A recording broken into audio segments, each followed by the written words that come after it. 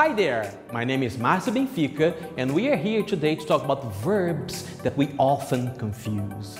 For example, what is the difference between remind and remember, steal and rob, expect and wait?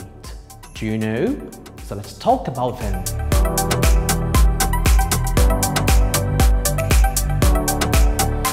So let's start with remind and remember. Do you need a secretary to remind your appointments or can you remember them? So when you use remind, when you remind someone, you help this person remember them. And when you remember, it means that you don't forget. Let's talk now about rob and steal. When I use which one? So I can rob a person, I can rob a place. Okay, I cannot steal a place, I cannot steal a bank, I can rob a bank.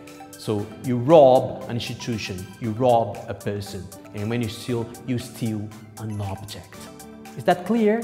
Okay, so when I use wait and when I use expect, for example, when I say, don't worry, I will wait for you.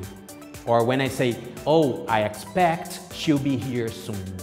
When I use wait, when you say wait, you're going to stay where you are, waiting for something to happen. However, when I use expect, it's because when you believe that something will happen soon. So that's the difference. Is that okay? Thank you very much. I hope you liked it. See you later.